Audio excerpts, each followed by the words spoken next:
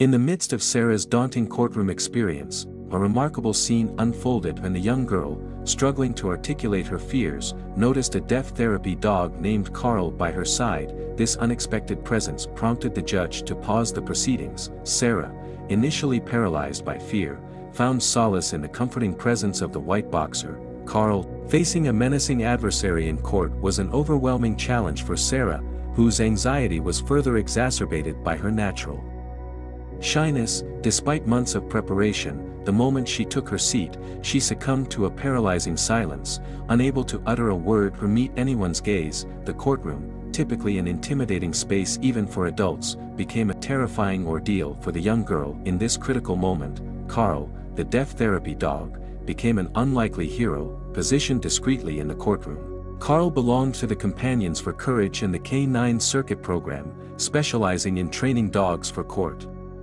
therapy. These therapy dogs, including Carl, played a crucial role in providing support to children who needed to testify, offering a source of comfort and security during challenging situations. Unlike other dogs in the program, Carl carried a unique distinction.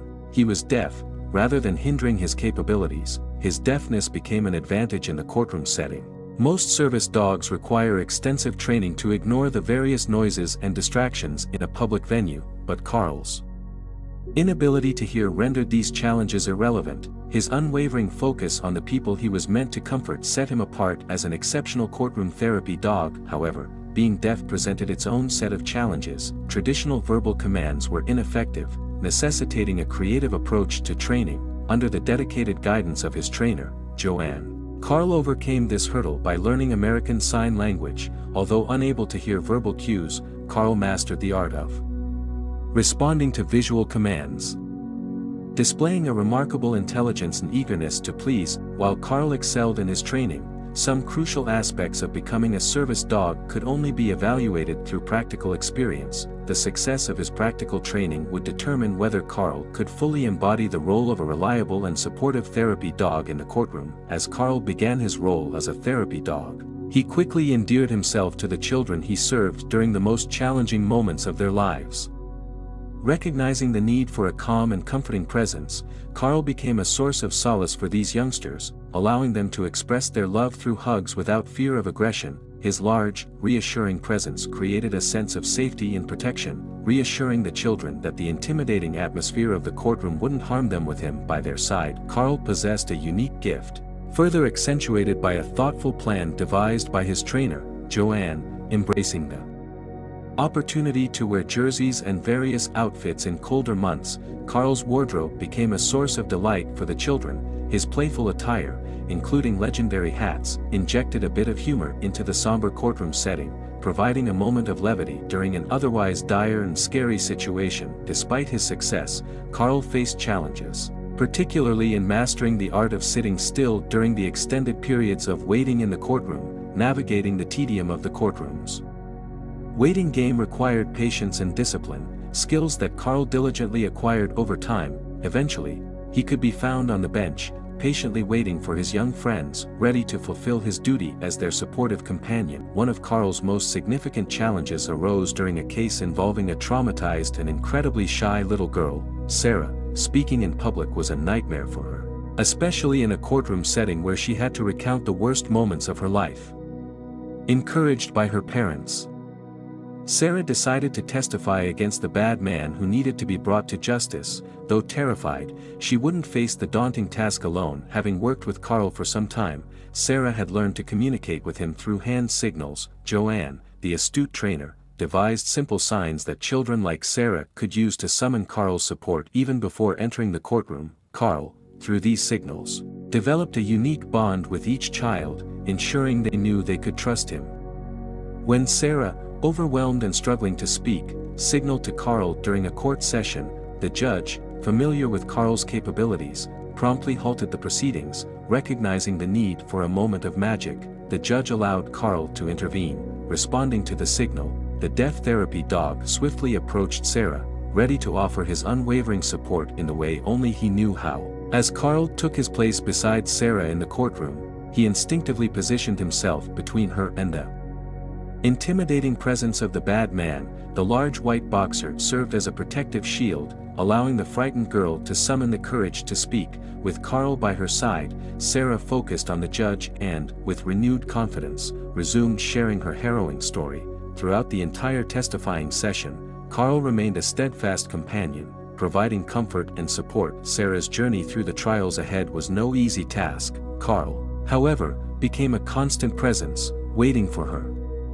Each time she arrived at the courthouse, from the moment she stepped out of the car, he ensured she was never alone, even accompanying her into the courtroom when her courage wavered. His unwavering support gave her the strength to recount her story, ultimately leading to the justice she rightfully deserved. As the trials concluded, a crucial decision awaited. Would Sarah's connection with Carl be severed, potentially causing additional trauma? Recognizing the deep bond forged during months of support, arrangements were made for continued visits between Carl and the girl. These post-trial encounters gradually spaced out, allowing Sarah to transition back to a normal life when she felt ready to let go. Sarah's experience was just one among the countless lives touched by Carl, the therapy dog. His impact extended beyond the courtroom, influencing the perception of the role of dogs in legal settings worldwide. His story resonated globally, shedding light on the remarkable program he represented.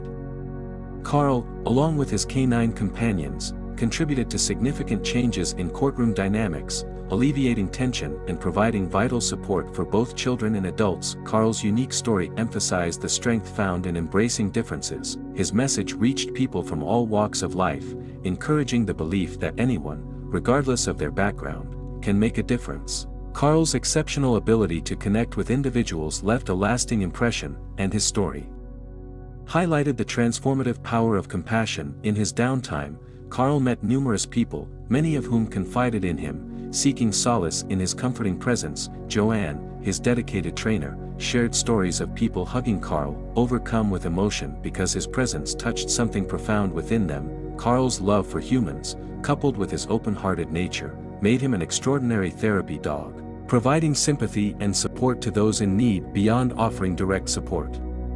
To individuals involved in court cases, therapy dogs like Carl also provided assistance to the professionals within the court system. Judges, who faced the challenging task of presiding over emotionally charged cases, found solace in the companionship of therapy dogs. These canine companions not only offer comfort to those involved in court proceedings but also extend their support to the hardworking professionals. Recognizing the stresses they endure, the therapy dog program, exemplified by Carl's impactful story, serves as a model that has garnered interest from courtrooms in various countries. The idea of implementing therapy dogs to aid victims and witnesses is gaining traction globally. The story of Carl, the remarkable therapy dog, remains a testament to the positive influence these furry companions can have on the lives of those facing challenging circumstances. Take a break and follow me into the next story. One day, I fell ill and collapsed. Seeing this, my son Ethan told my wife Madison, "Mom, we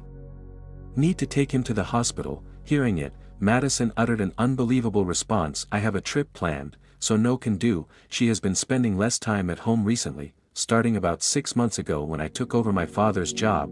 Despite the suddenness, I thought she might be enduring it, so I worked desperately hard at both my job and parenting, but eventually, I reached my limit and ended up being hospitalized. After being unreachable for several days on her trip, Madison called and asked Ethan, "Where's Dad?" Then he said something shocking. "My name is John Anderson. I turned 42 this year. I got married 8 years ago, and a year later, we had our child, living together as a family of 3. I work as a doctor. Initially, I was employed at a university hospital, but inspired by my father's dedication as a community-based private practitioner, I decided to follow in his footsteps. Half a year ago, when my father fell ill and had to be hospitalized, thinking of closing his practice, I resigned from the university hospital to take over, which made him happy.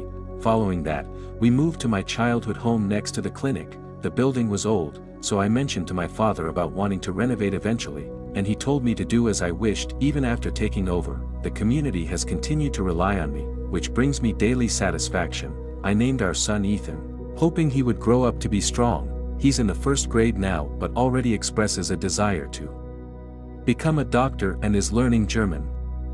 He has exceeded my expectations and has grown into a responsible son. Sometimes he's so mature it worries me, but seeing him play in the mud at the park reminds me he's still just a kid. My wife Madison is beautiful but capricious. Lately, she's been less inclined to help with household chores or parenting, which has been a concern. In the beginning, we shared household duties, and she participated in parenting.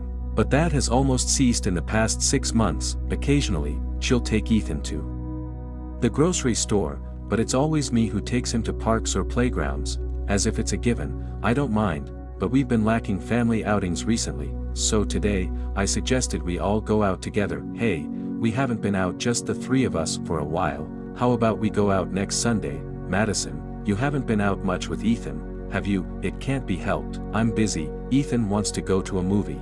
How about we go together this Sunday? After that, we can eat out. A movie, huh? Madison glanced at her phone and then said to me, well, all right. I don't have any plans anyway. That's great. Ethan will be so happy. Thank you. I'm going to take a bath and go to bed. All right, good night. She took her phone and left the living room. Oh man, I really want to talk more with her. I want to go out and do things together. We used to talk about the future and go out together, but today was good. Usually, she would decline. So I'm honestly surprised. Hearing her agree made me happy, and I immediately told Ethan on that Sunday, Ethan, are you ready? All set? I'm ready whenever. All right, just waiting on Madison. Ethan, where's mom? I don't know. I knocked on Madison's door but got no response. I tried again and slowly opened the door. Madison, are you there? Opening the door, she was nowhere to be found. Maybe she's in the bathroom. And at that moment, my phone rang, and it was Madison on the screen. Madison, what's up with the call? Sorry, but I can't make it today. After all, some work came up. Suddenly, you didn't mention it yesterday, did you? I said it came up all of a sudden. Just go to the movie, the 2 of you. It's not a problem without me, right? She said in a rushed tone and hung up. Oh, come on, I thought we could finally go out as a trio. Dad, what's wrong? Where's mom? Mom got caught up with work, so it's just the 2 of us. Okay, got it. Ethan showed a slightly sad face but then smiled at me. Feeling sorry that he was looking forward to it, I decided we'd enjoy our day just the 2 of us. All right, Ethan, let's go. After the movie, how about we grab your favorite burger on the way back? Yes, we grabbed our stuff and headed to the movie theater by car. A few hours later, when we got back in the evening, Madison was already home. I'm home. Sorry, we're late. We went to the park and other places in the afternoon. It's fine, she replied indifferently as usual. Ethan approached her quietly. Here. This is a present for you, he said, taking something out of his backpack. What's this? Today there was a keychain making workshop, and I made one for everyone. This one's for you. Saying that, he handed her a white star-shaped keychain. Before going to the park, we stopped by a craft workshop nearby, and Ethan wanted to do it, so he made keychains for all 3 of us. He chose green for himself, and I got blue. Madison accepted the present from him. It turned out well, didn't it? He said with a happy face. Well, I don't think I'll wear it, but I'll take it anyway. I'm tired. I'll be in my room. Saying that, she left the living room. Madison, I couldn't stand her tone and followed her. Hey, wait, Ethan went to all that trouble to make it. That's no way to talk, I said in a voice Ethan couldn't hear. I didn't say I didn't want it, did I? Madison, can't you spend a bit more time at home? There are things I want to discuss. I've said it before, haven't I? I don't want to stay in this old, moldy place. Why did you quit the university hospital? That's because I tried to explain, but she locked herself in her room. She seems to dislike that I decided to move here. I begged her to stay. I understood it was hard on her, but I wanted to talk it out, and this is what it's come to. Even if she doesn't like it, she shouldn't say that about something our kid worked hard to make. I returned to the living room with a heavy heart where Ethan was. Maybe I should have chosen something different from mom. He looked a bit down. Ethan, mom's just tired from work. Maybe I'll attach it to my work bag. What about you? I think I'll put it on my backpack. He smiled brightly. Madison's attitude must hurt him. It was like this before. Ever since we moved here, she's become more indifferent. It can't go on for Ethan's sake. I need to talk this through properly next time. A few days later, when I got home from work late at night, Ethan was waiting, watching TV. Sorry I'm late. Ethan got caught up talking to a patient. I'll make dinner in a sec. Hi, Dad. It's okay, And I folded the laundry. Wow, thanks, Ethan, he would take the initiative to do the laundry or vacuum. He only cooks when I'm around since it's still a bit dangerous for him to cook alone. He's really growing up to be a responsible kid. Oh yeah, I'll start getting dinner ready now. I'll help too. After putting down our stuff, we started preparing dinner together. Ethan, what do you want to do tomorrow? Dad's off in the afternoon, so we can do whatever you like. Yay, I'll think about it. Got it. Tomorrow is Ethan's birthday. Madison surely knows about it. I even reminded her yesterday to make sure she'd buy a present, so it should be fine. Of course, I've prepared something too, but I'm worried if he'll like it. The next morning, Madison must have come back late last night. I can hear some noises from her room. Now, I knocked twice, then hearing a low response, I opened the door to find her still in her pajamas, phone in hand. Need something? I'll be at work until noon. So please take care of Ethan. Did you get him a present? And don't forget, we're going out this afternoon. I know, don't keep repeating it. Close the door when you're done, she replied irritably. Her attention returned to her phone, so I quietly closed the door as told. With a mix of anxiety and hope, I leaned more towards hope, heading to the living room. Ethan was already there. Happy 7th birthday, Ethan. Here's a present for you. Thank you. Can I open it? Of course. Ethan excitedly opened the bag. Wow, awesome. I gave him my old stethoscope, which I used to use. My father gave it to me when I was a child, just like him. Now I remember being just as thrilled when I showed it to him before. He really liked it, so now I decided to pass it on to him, but I felt bad giving just that, so I included a basketball too. Is it okay? Okay, I'll take good care of them. Okay, sure. Seeing him like this, he still feels so much like a kid. Let's do whatever you want today.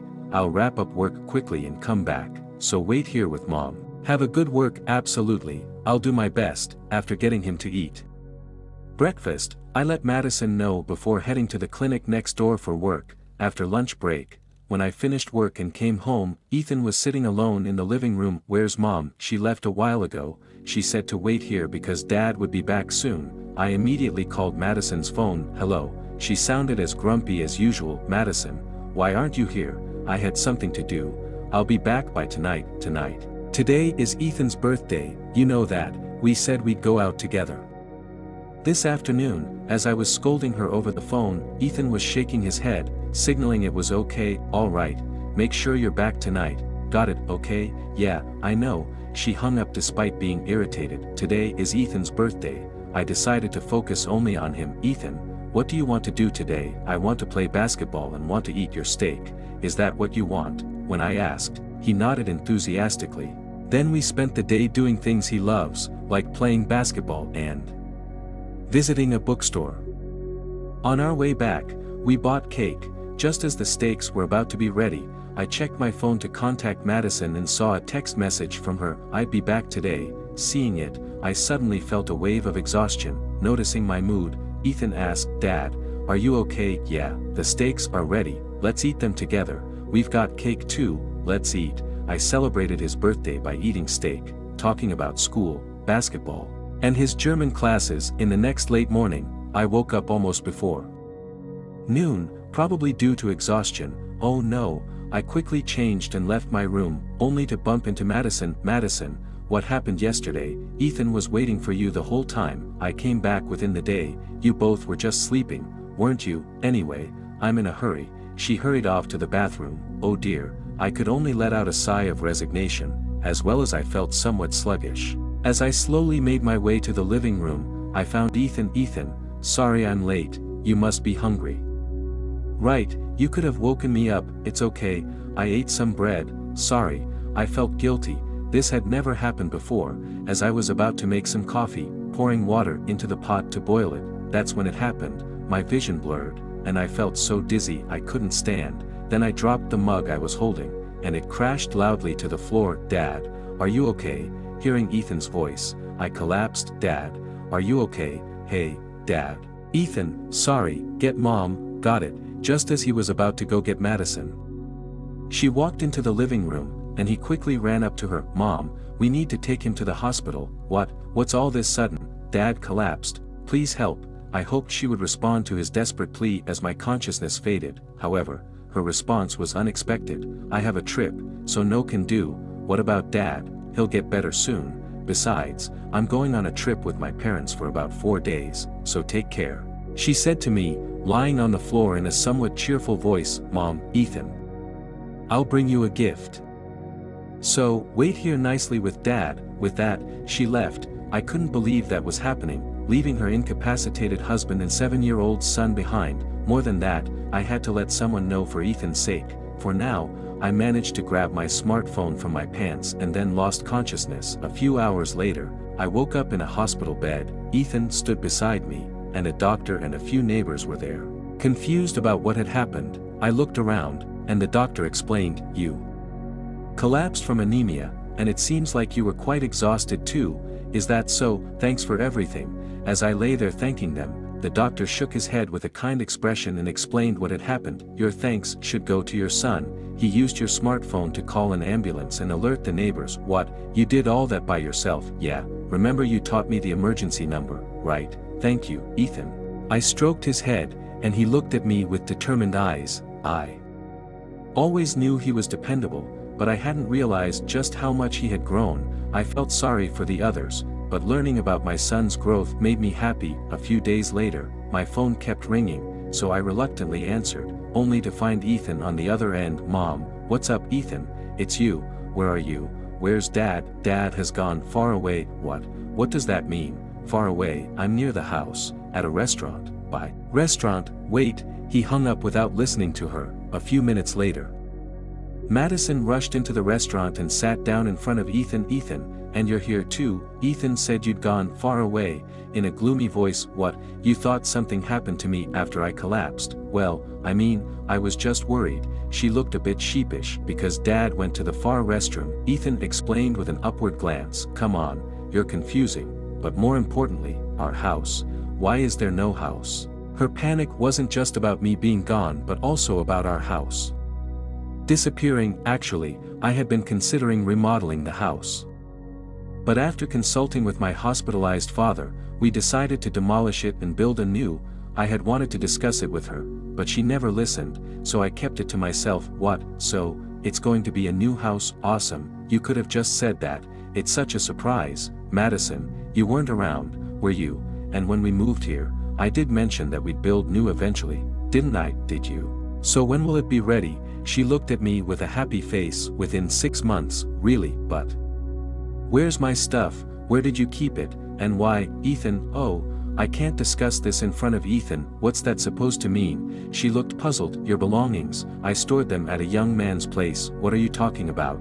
There's no such person. I've checked everything." "So lies won't work." Her behavior changed suddenly after we moved, and her sudden work commitments were unlike her, so I had felt something was off. Though I thought she might be busy with work, asking a relative who worked at the same place revealed that wasn't the case. Besides, I doubted she would go on a trip with her parents. She always said they were strict and hardly spoke to them. Therefore, after collapsing, I contacted my in-laws once. As expected, they were home and didn't know her whereabouts, so I hired a detective agency to investigate. Just as I suspected, she had another man. "Here's the evidence." "What? When did you?" I presented the documents and photos gathered by the investigation in front of her. There was no escaping the truth now. Realizing she couldn't deny it, she started to apologize. "I'm sorry, I was out of my mind. I won't do it again. Forgive me." "Okay, we are a married couple, right?" "What are you saying? You were with him even when I was collapsing and during Ethan's birthday, weren't you?" "Let's get a divorce." "Divorce? Wait, but you just said a house for 3, that includes me, right?" "Indeed. I was building a house for the 3 of us, but Madison wasn't part of that 3.